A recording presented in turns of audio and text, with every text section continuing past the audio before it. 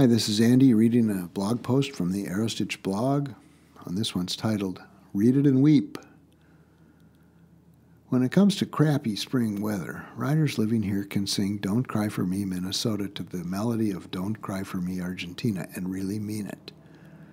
Attached is a screenshot, this is on the written version of this blog post, of what might be the worst ever National Weather Service 7-day forecast for April 16th in Duluth, Minnesota. It was issued 4 days ago. Our typical spring weather is so bad it's actually funny. This year, it's been even worse. Locals have learned through long experience to laugh when bad weather happens and everything atmospheric goes against them, because there's nothing they can do about it. Every rider living here gets this. What I'm going to read you now is not in the podcast. This is the National Weather Service forecast for Duluth, Minnesota for the week that I was referring to in the first part of this podcast.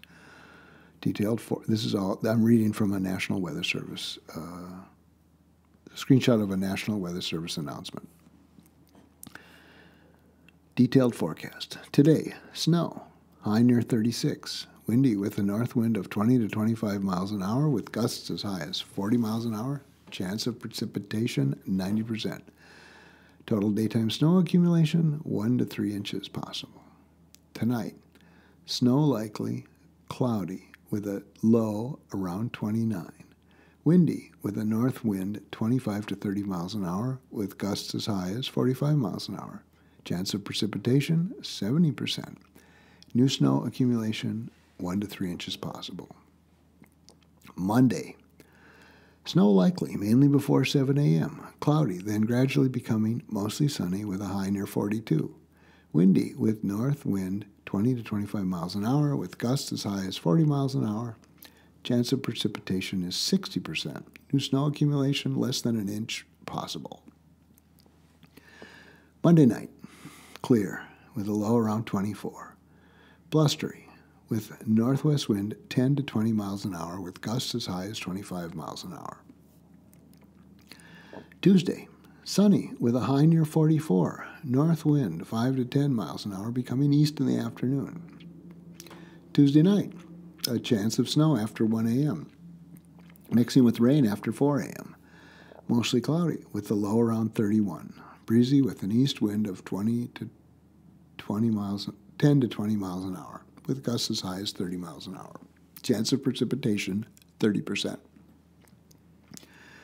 Wednesday, rain and snow likely, mostly cloudy with, I think you get the idea. It goes on this way until Saturday, which is a 1-week forecast, and the last entry is chance of snow, partly sunny with a high near 41, breezy with a north wind around 15 miles an hour with gusts as high as 25 miles an hour. So basically you got 7 days of snow, temperatures in the low 30s, and rain.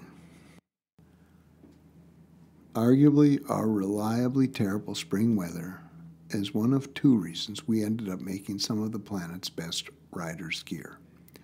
Combine truly rotten riding conditions, 1, with wanting to ride a motorcycle extra badly after suffering through one of our typically frigid, dark, and snowy Minnesota winters, 2, and the solution, 3, is an Aerostich R3 Armored Textile Rider's coverall. It's as simple as 1 plus 2 equals 3. These suits are highly wind and weatherproof, comfortable wearing, and very quick and easy to put on and remove. Another example of circumstance being the mother of invention. Aerostich R3s, like many other models of Aerostich gear, work great for all kinds of riding situations and scenarios. But none of this was ever calculated to help you look like a cool badass or any other kind of hip or knowing rider.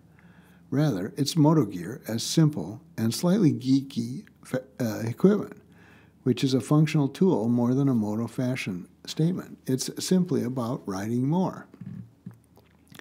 So if you enjoy looking at yourself in mirrors or the picture windows of passing stores and shops, this gear probably is not for you. But if, in addition to riding your motorcycle more often, you also enjoy showing up at the occasional meeting or your regular workplace or running routine errands on your motorcycle and having people look at you quizzically and sometimes ask, "Are you riding a motorcycle?"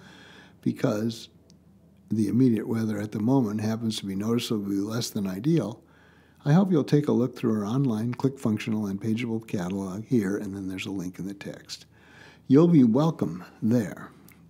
This really was an unbelievable and terrible 7-day forecast for mid-April, even for here.